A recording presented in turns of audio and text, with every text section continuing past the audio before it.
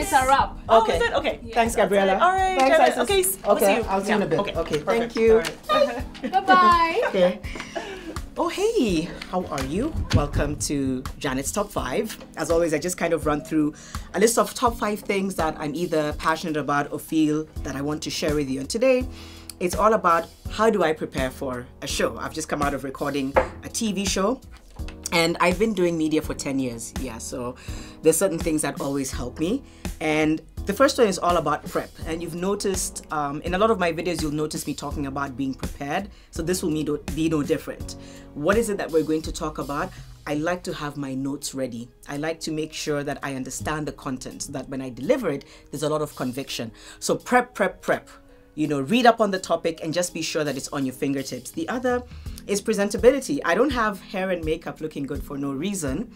We're in an age where these images go across the board. But on top of that, it's okay to look nice. It's okay to have really nice contouring and a nice lip color and have your hair neat. So presentability is a very big deal for me. I have to make sure that, you know, hair and makeup is in place, my outfit is in place. It's just very important for me. It's part of my brand and I believe very strongly in it. So that's also a huge part of what I do before I present a show, is make sure that I look the part.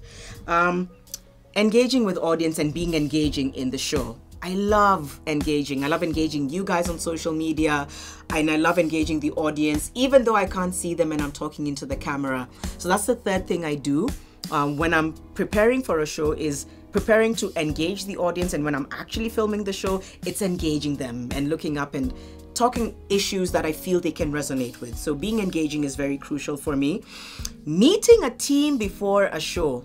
Please guys, if you don't have production meetings, that's a problem, because that brief is so important.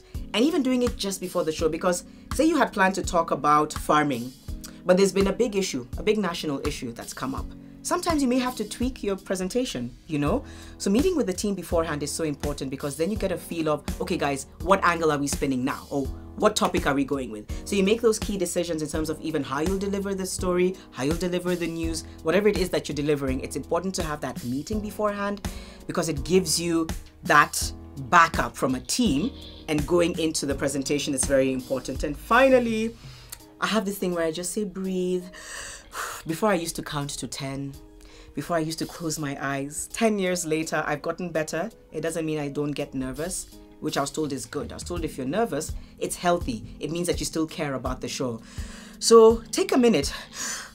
I just take a minute, I breathe in, I say, okay, right, let's do this. And then I go out and I try and do my best. So that's a combination of how I prep for a TV show, and maybe tips for if you're prepping for a TV show. And that's Janet's Top 5, so be sure to watch the next episode. I am hungry. I'm going to eat, so bye. Thank you.